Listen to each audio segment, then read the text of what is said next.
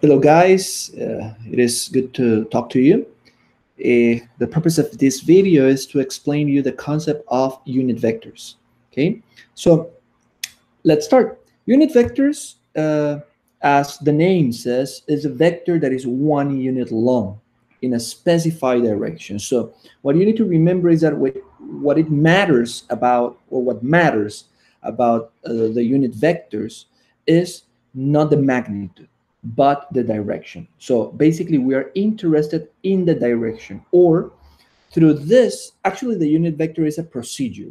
So through this procedure, what we are doing is we are taking out the magnitude of any vector and we're just keeping the direction. That is basically what we are doing. Okay, so to find the unit vector, basically the procedure is this. We are going to find the magnitude of the reference vector. Let me give you more details. The idea is this. Always you are going to receive a reference vector, so a vector that is given. And what we want to have from that vector is the direction. Okay, so the procedure to find the unit vector is first, from that given vector, we are going to find its magnitude. After that, what we're going to do is we are going to take the components of that given vector and we are going to divide them, each of them, by the magnitude that we just found. Okay? And that is basically the procedure. It's really easy. Okay? What is the purpose? So the purpose of this procedure, as I told you, is to take out the magnitude of the reference vector. But the idea is that we are going to use that to create another vector that has a different magnitude but follows the same direction than the reference vector. So that is basically the idea. Okay, so let's see how we apply the procedure. As you can see, here we have the first example. Basically, they are giving us a vector. As you can see, the vector is vector W with the corresponding components, which are -2, 3, and 6. Okay, and they are asking us to find a unit vector. Okay, so here I already have it, write it down. Okay, and basically, my first step is I'm going to find its magnitude. So step 1, find magnitude. Okay, so that is the first step. Okay, so I'm taking vector W and I'm taking the component of it and I'm finding the magnitude with the procedure that we already know. Okay, when we have all this is 49, and that means that the magnitude is 7. Second step,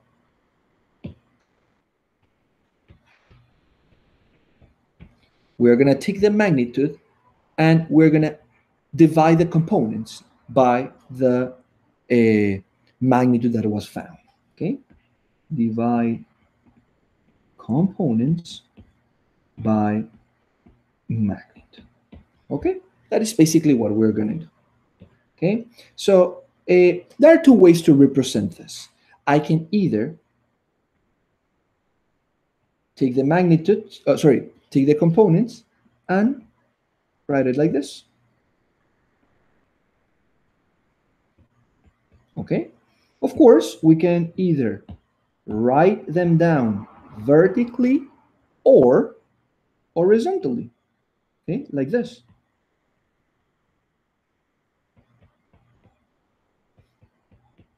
Okay, or the other option is like this.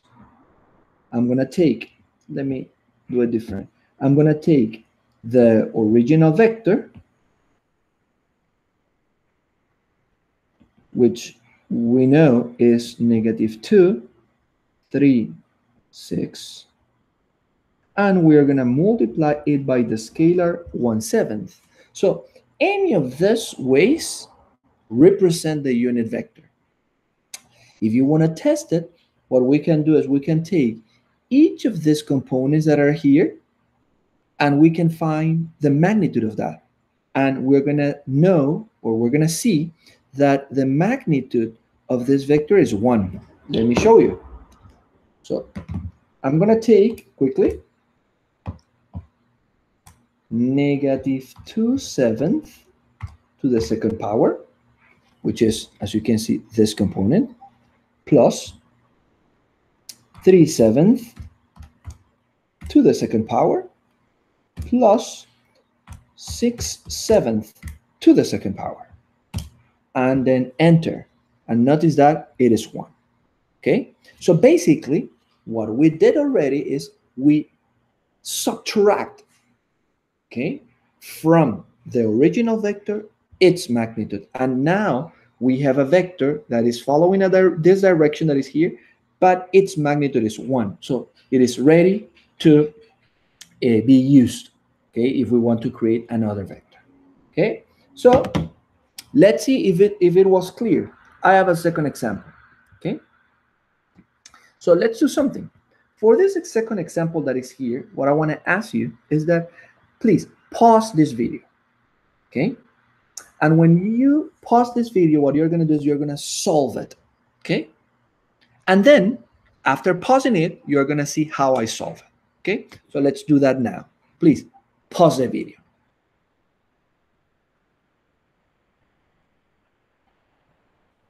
So I imagine that you already solved it.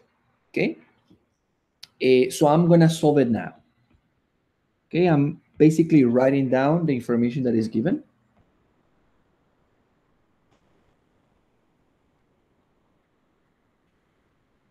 Okay, notice that this problem, basically what is given us is the coordinates of two different points, point A and point B. Okay, and these are coordinates. They are asking us to first to find the vector AB. Then they are asking us to find the distance between the points AB. This distance is the magnitude, of course. And then they are asking us to find the unit vector in the same direction that AB has. Okay, so let's start with first find the vector AB. Okay, so to find the vector AB, what I need to do is I need to do x2 minus x1, y2 minus y1, and z2 minus z1. Remember that in this case, point 2 is B, point 1 is A. Okay, it's important to follow this order. If you do it the other way around, you are going to find the opposite, okay, vector. So let's do it. So x2 minus x1 is -5, comma, 0 minus -3. So that means +3. And then 3 minus 2 is 1. So as you can see, we already found the vector AB. Now, the second part is asking us to find the magnitude of this vector. So the magnitude of the vector AB is -5 to the second power plus 3 to the second power plus 1 to the second power. Okay, so -5, remember to use parentheses, okay, in that -5. So the calculator understand that also the negative is being raised to the second power, as you can see in my case. Okay, in my case, I am using the parentheses. Okay, so this is 5.916, but you know what? If I use decimals, there are going to be some troubles. So better, I'm going to keep it with a radical because I want to have the exact value of this root. So in this case, I'm going to try to work, okay, with the complete root. Okay, so in this case, it's square root of 35. Okay, so now here it is asking us to find the unit vector. Okay, so in this case, I'm going to call the unit vector with a different name. Okay, I'm going to use A. Okay, so basically I can just write it like this.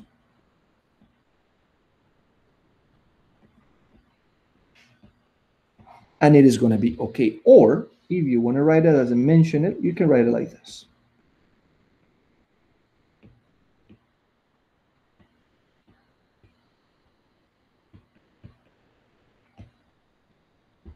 Or what is the same? Vertically. Okay, so notice that this is how we find the unit vector. Okay, so now let's do something. Let's create another vector, okay, having a reference vector, and that procedure is called scaling. Okay,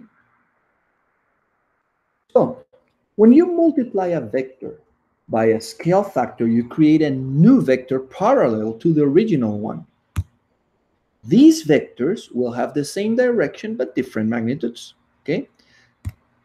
They will be scalar multiples of each other, okay? So the idea, and we call this procedure scaling. The idea is this. This is our original vector, okay? Which the size is 3 times v. By finding the unit vector, what we do is we find this vector, okay, which is parallel, is following the same direction than the original one, but in this case, the magnitude of the vector is v. And with this, now we can create a vector as it is more convenient for us. If we want to have it, for example, 1/2, or that the magnitude would be 1/2, then we have it here, or in the opposite direction, the same thing. So that is the idea. Okay, so let's see the procedure. Notice this. It says, find a vector that is going to have 2 units long. So that is the magnitude that we want to have in that new vector that we want to create. But this vector is going to follow the direction of this one. Okay, and be careful, because maybe you are thinking that, the magnitude is 1. No, it's not 1. Square root of 3, actually. Why? Because remember that is square root of 1 to the second power plus 1 to the second power plus 1 to the second power, which is 3. Okay, so let's do this example. Example 4. Okay, so again, requirements. I'm going to call this vector W. Okay. And what we want to know about this new vector is that the magnitude is 2 units long. Okay, so notice that I wrote that the new vector W, its magnitude is equal to 2. Now, we want that vector following the direction of the vector P. And the vector P is having these components. Okay, so as I mentioned it before, we need to find the unit vector first. Okay, so here, step 1 is going to be find unit vector. Okay, so we need to find the magnitude of the vector P. Okay, and the magnitude is going to be 1 to the second power plus 1 to the second power plus 1 to the second power, which is square root of 3.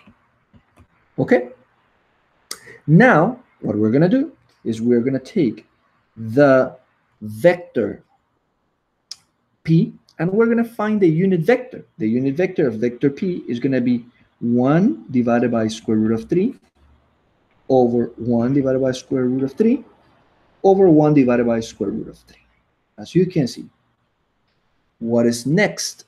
Okay, so at this moment we have the direction, but we want to have the magnitude too. Basically, what we're going to do is, in order to have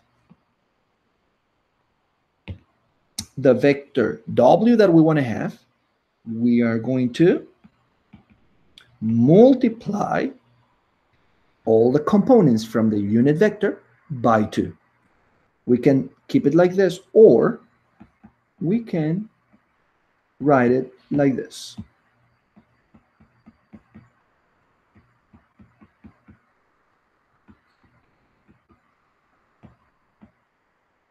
Okay, let me rewrite this because I think that is not clear or is uncomfortable.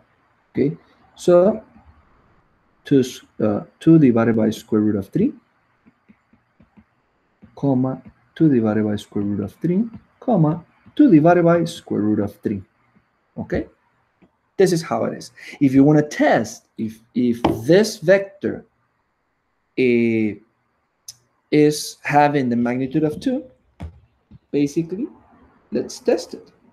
So 2 square root divided by, 2 divided by square root of 3 to the second power 3 times, okay? Because it's plus 3 plus 3 plus 3. So we have this 3 times this. And if I do this, notice that the magnitude is 2, okay? So basically, as you can see, now we know how to create a vector, okay, when a reference vector is given and a desired magnitude is given. So notice that basically these were the given information. They are asking us to create a new vector with this magnitude, but with this direction. So again, let's review the procedure. First, we need to find the unit vector in order to take out from this vector the magnitude, but keeping the direction. We created that here. This is the unit vector. Okay, remember that this is basically taking the magnitude of that original vector, dividing the components by this magnitude, and then multiplying by the new magnitude that is required. And basically that's it. Okay, so it's very simple, as you can see. Okay, let's see if you got it. This is the last example of today's class. Okay, so again, please pause the video, solve it, and after you solve it, check with me. Okay, so example 5, I hope that you already solved it. Okay, so I'm gonna call this vector z. Okay, as I mentioned it, in this case, they are telling us that they want to have the unit vector but in opposite direction. Okay, so first I'm going to determine the unit vector. Okay, so magnitude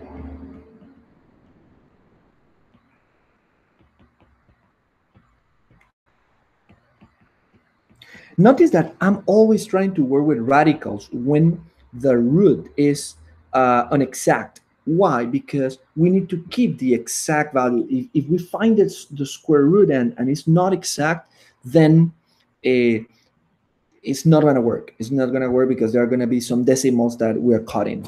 Okay, so here, basically, this is what we are doing. Okay, all this is arithmetic. Okay, merely arithmetic. Okay, so notice that I already found the magnitude. Okay, so now what I'm going to do is I'm going to find the unit vector, and I'm going to write it here. There's no particular notation for unit vector. Okay, so I'm going to write it here, and I know that the unit vector is going to be -1 over square root of 6. I'm going to try to write it better. Okay, -1 over square root of 6, and then 2 over square root of 6, and then again -1 over square root of 6. Okay, and basically now what we're going to do to find a new vector, I'm going to call it k. Okay, is that they require to find the opposite direction. So basically I need to multiply by -1. Okay, so that means that that new vector is going to be 1 over square root of 6, -2 over square root of 6, and 1 over square root of 6. Okay, and this is the vector k, which is our new vector, following the same direction or having the same direction but opposite. Okay, as you can see. So guys, this is basically the class about unit vectors. Okay, I hope that it's clear and that the explanation was satisfactory. And if you understood it, now your goal is the following. You should go to the Google Classroom, which is here, and you should be able to solve now problem 3 from exercise 3J, okay? And you should be able to work on 3A, B, C, so all of them, basically, okay? And that's it, okay? So, guys, thank you very much for your time. Enjoy the rest of the day. Bye.